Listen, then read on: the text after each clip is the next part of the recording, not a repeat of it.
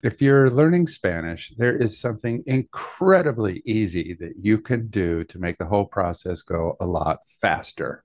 Something we tell thousands of people that come through our doors to practice English and Spanish is the first thing that they should do is make sure they have a journal. But what makes it go faster is if you can make your own journal and you can write down with your own hand, not typing on a keyboard, the things that you want to be able to say. Write them down in English on one half of the page, right? In English, I want to be able to say, have a nice day. I want to be able to say, whatever it is. Do you have a hotel room available?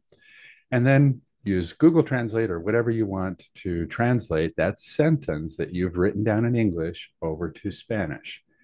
And then hopefully you have a native Spanish speaker that you're practicing with, and you can run that sentence past them to see if that's how they actually say it.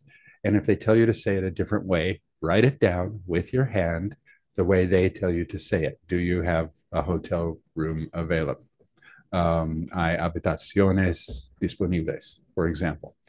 Okay, that process of writing with your hand instead of typing on a keyboard is going to do two things. Number one, you're going to focus on the words and phrases that you need to know now or that you want to know now instead of on generic vocabulary and content.